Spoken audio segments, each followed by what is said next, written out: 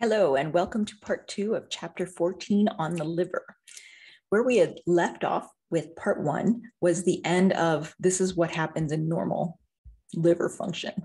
And now for the rest of the lecture, we're going to be talking about when things go wrong with the liver.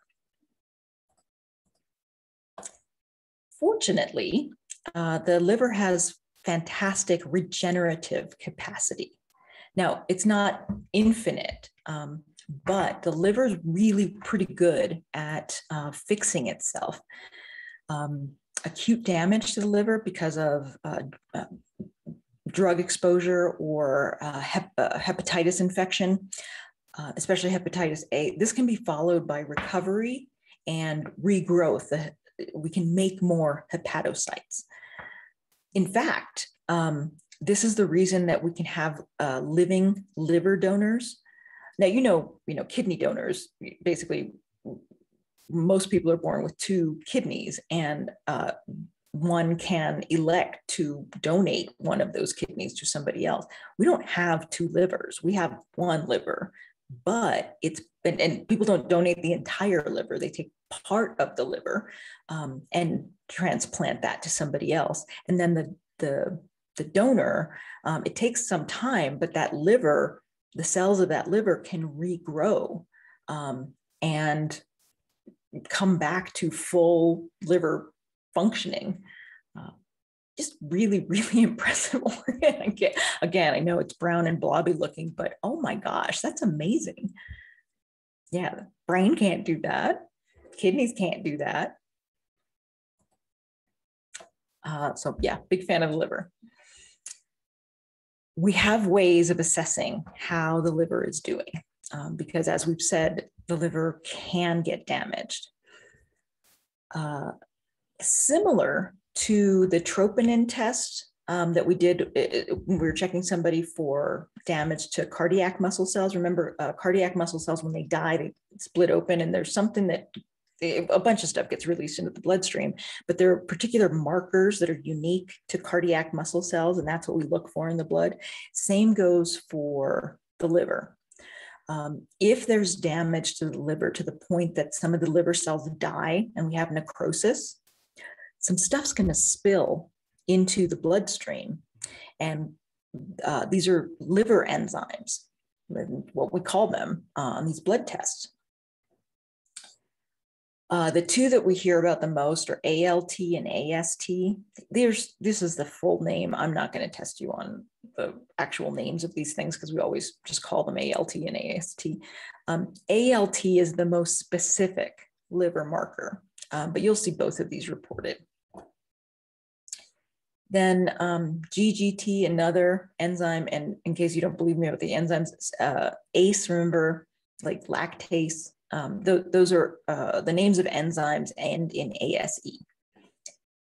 What did I want to tell you about that? Okay, different enzymes will be elevated that might give us some insight into what is causing the problem. So for example, GGT tends to be elevated when the damage is due to excessive alcohol intake. ALP can reflect cholestasis. All right. So that's liver cells dying, and we're looking in the blood for evidence of stuff spilling into the blood. These others are looking for evidence of the liver not quite doing its job anymore.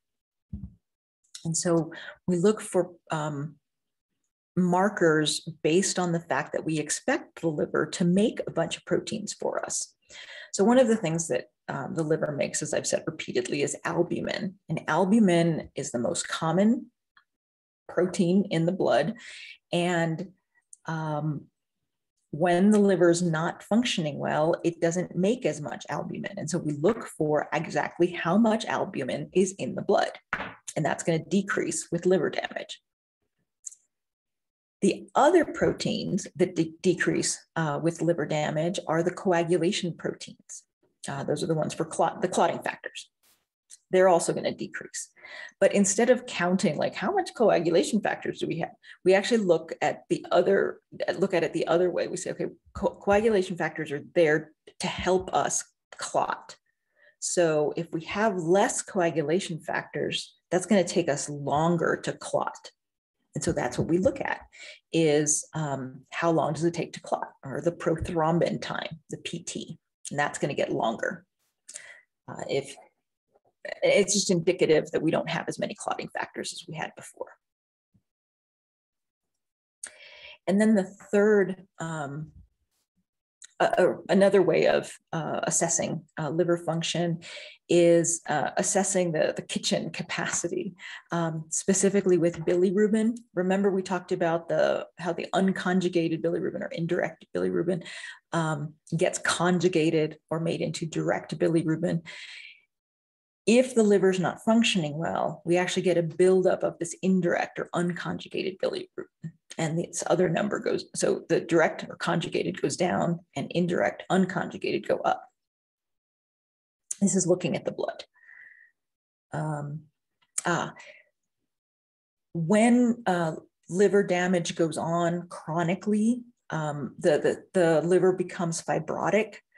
And so we assess how much fibrosis there is. The non-invasive ways of assessing is with ultrasound, MRI, CT scans. Now the gold standard, like the most detailed, is actually taking a biopsy of the liver, but that's a really invasive procedure. And so mostly we rely on ultrasound, MRI, CT scan. Changing topics a little bit, let's talk about specific acute liver injuries. More than half of the cases in this country can be traced back to a drug-induced liver injury. And acetaminophen is absolutely the most common culprit. It is, however, predictably dose dependent. So you know, patients aren't supposed to get too much acetaminophen every day. And if they do, most patients are going to respond in this pretty predictable way. The liver gets overwhelmed by trying to manage all of this acetaminophen. And so there's damage. The more overdosed the acetaminophen is, the worse the damage is. So that's not surprising. How can I say this? It's not that it's not important. It's very important, especially given how useful acetaminophen is and how common it is in this country. The trickier thing, though, is other drugs, including some antibiotics, that some patients will not have any problems. Their livers will have no problem processing this molecule. No damage will occur. And then other patients end up with severe liver injury. This is referred to as idiosyncratic, meaning it's unique to the individual. And so there are certain drugs that can cause liver damage, even though most patients won't get liver damage from it. And so we're on the lookout for, when we're giving patients medications, be on the lookout for signs of liver damage. And so some of the milder cases, the symptoms are pretty vague. The patient doesn't feel well. They might have some nausea, but then if it's mild enough, it's going to resolve spontaneously. No intervention is needed. However, in acute cases, one of the clearest signs right away is patients appearing jaundiced because of that elevated bilirubin. And before you even do a blood test, you can start seeing the change in the color of the patient, especially in the sclera.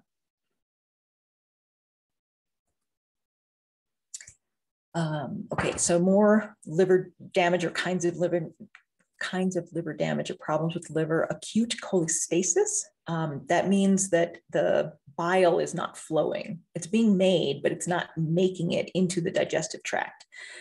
So there's blockage, and this can be due to gallstones. This could be due to a cancer or pancreatic inflammation. It can happen in response to certain medications. Again, can be unique to the patient, and to something that happens in pregnancy for some patients. As we've mentioned, jaundice is one of the clear signs that you see quickly. Remember, much of the bilirubin is going to go out in the bile. It has that intense yellow to green color. If it doesn't get out in the bile, it's going to spill into the blood. And that's where that yellowing color of the skin comes from. Additional signs, we'll look at blood tests, elevated GGT and ALP. Increasing in the circulating bile salts. So remember, going out in the bile is both trash and recycling. So trash is bilirubin, but the stuff that is needed in the digestive system and is going to get recycled is the bile salts. Some of the bile salts, even though they're supposed to get recycled, some of that goes out in the stool. And so the amount of that gets recycled, gets back into the bloodstream is manageable. If none of it's going out in the stool, it ends up being deposited in the skin and it can cause intense itching for the patients. And then finally, again, as we've said, the bilirubin provides that really dark brown color to the stool. And so the stool doesn't get dark, looks paler than usual, but because there's more bilirubin in the blood and more of it's coming out through the kidneys, the urine is going to get darker. And again, it's due to the failure in bile secretion.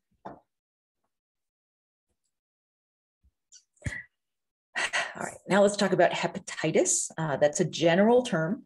Itis, of course, means inflammation, and hepa having to do with or hepato having to do with the liver. It can be acute or chronic meaning more than 6 months in duration. And lots of different causes. It could be chronic alcohol exposure, obesity, some of the viruses, the 3 that we're going to talk about, and that's coming up next. Hepatitis A, this one is the one that's best known for fecal oral route of infection. This one, there can be outbreaks in daycare centers and restaurants. Somebody doesn't wash their hands completely and it can get passed from one person to another. It's an acute infection. It generally resolves. There is a vaccine available for this. How it's diagnosed is looking for immunoglobulins against it. So remember IgM and IgG, those are the 2 immunoglobulins that we have in the primary response. First we see IgM come up and then IgG comes later. Mostly once people have had hepatitis A, they're immune and they generally don't get sick from it a second time. Hepatitis B, it can have acute and chronic infections are possible. The chronic part is it's a DNA virus, and the DNA actually gets integrated into the host's DNA. And so then the patient has it for life. It's treatable, but we don't have a way yet to clear this infection. This one is bloodborne and is sexually transmissible. There is a vaccine available for Hep B. You have to take it 3 doses. Some people, even after taking it in 3 doses, they're called non-converters. They don't become immune. And so they go through the series a second time. And again, if they don't become immune the second time, then we just say, okay, that's the best we can do for you. So yeah, vaccine development isn't perfect, but there is a vaccine. It's just a little bit tricky to get immune to this thing. And then finally, hepatitis C. This one is bloodborne, also sexually transmissible. This one is so tricky because it can be asymptomatic for years. Somebody can have slowly developing cirrhosis. We don't know it until they have severe liver problems. This is what contributes to it being transmitted so readily, because people don't know that they're infected. If Hep C goes untreated, it can progress to cirrhosis, and beyond that, in a small percentage of cases, can lead all the way to hepatocellular cancer.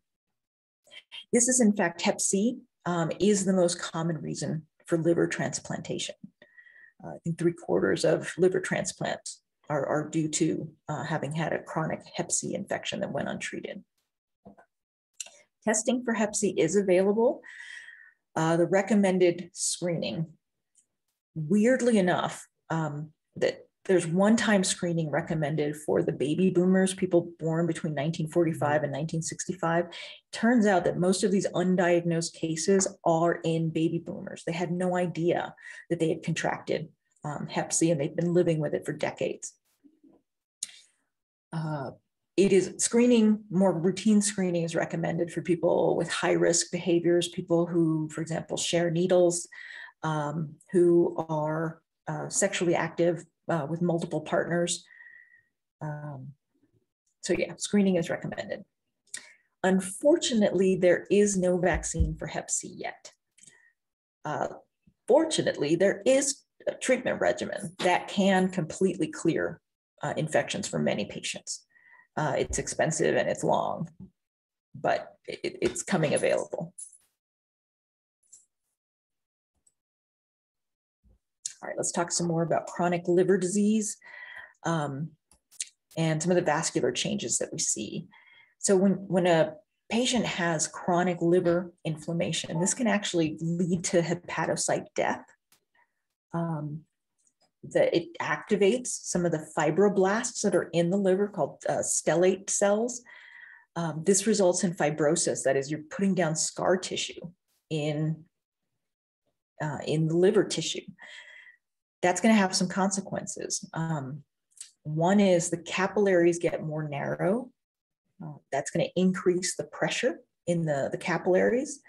But the endothelial cells get less leaky, so less stuff can pass out of those capillaries. So we have less permeability, so less stuff can get passed through. And that's what the liver is all about. It's passing stuff from the blood, from the blood into the liver cells, and from the liver cells back into the blood. And that gets harder and harder to do.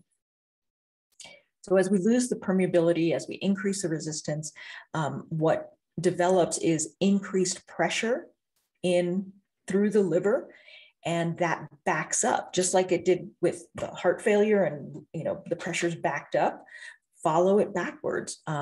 If the blood is having a difficult time flowing through the liver because of all of this fibrotic tissue, that's going to back up into the portal vein, and that's what we call portal hypertension, and that's got a bunch of consequences, as we'll see. Now, liver cirrhosis in the early stages can be asymptomatic, but if the liver damage is sustained, it can proceed all the way to decompensation. In other words, when patients are showing symptoms. And that's, again, due to the extensive fibrosis and then the development of the portal hypertension. In the early stages, it can be reversible because the liver is so awesome at repairing itself. The hepatocytes can reproduce. And so if it's caught early enough, and so if the cause can be identified and addressed, so for example, if the cause is excessive exposure to alcohol and the person is able to abstain from alcohol, and I know that that is a lot easier said than done, but if they can, they may be able to recoup most, if not all, of their liver function. If the damage is due to a Hep C infection and it's identified and treated, again, if it's caught early enough, then that damage can be reversed. But if it goes on, after a certain point, the damage is irreversible. You just don't have enough cells that can replace themselves, and the fibrosis is in there and can't undo that. And then in that case, if somebody is in this stage, then normal function, at least at present, can only be achieved by transplant. either from a living donor or somebody who died. In late stage cirrhosis, the liver becomes hard, gets smaller, becomes nodular in appearance. A healthy liver is kind of smooth on the outside, and this is not that. Okay, and that is the end of part 2. And I will see you in part 3.